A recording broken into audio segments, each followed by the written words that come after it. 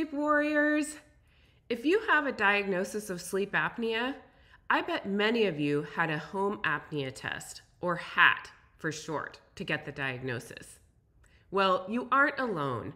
Home apnea tests are cheaper, easier, and more comfortable than in-lab polysomnograms, or PSGs, which require spending the night away from home hooked up to a bunch of wires.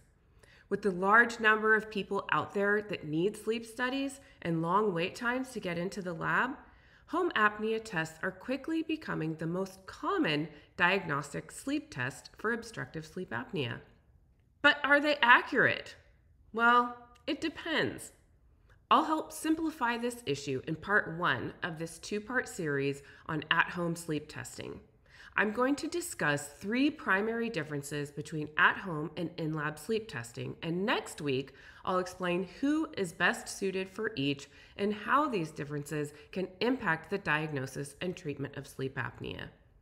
So, besides the obvious difference of one being at home in your own bed and the other being in a sleep center, the first and biggest difference between an at-home sleep study and an in-lab sleep study is what is measured.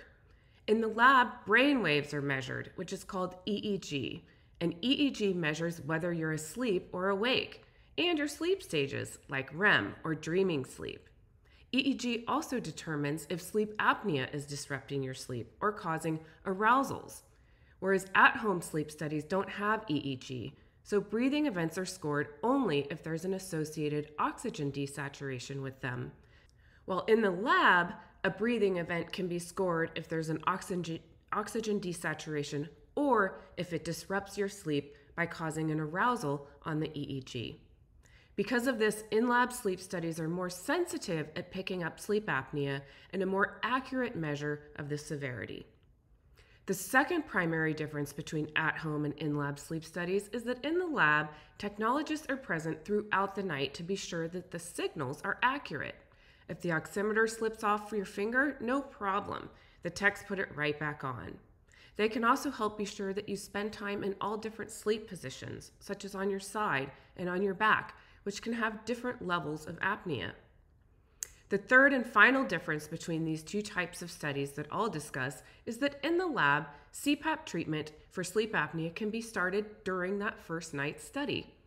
If your sleep apnea is significant, most in-lab sleep centers will wake you up and start you on CPAP therapy. This hands-on treatment during your first night with CPAP can be really helpful. Okay, I've given you a lot of information. Now the question becomes, how do I know if I should have an at-home or an in-lab sleep study? Stay tuned for next week when I will address this question in more detail.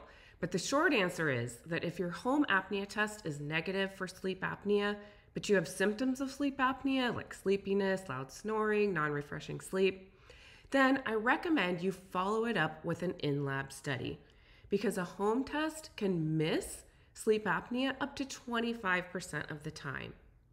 So stay tuned next week when I will simplify who is most appropriate to head to the lab and who can afford to stay home. Thanks for being here. I'll see you next week.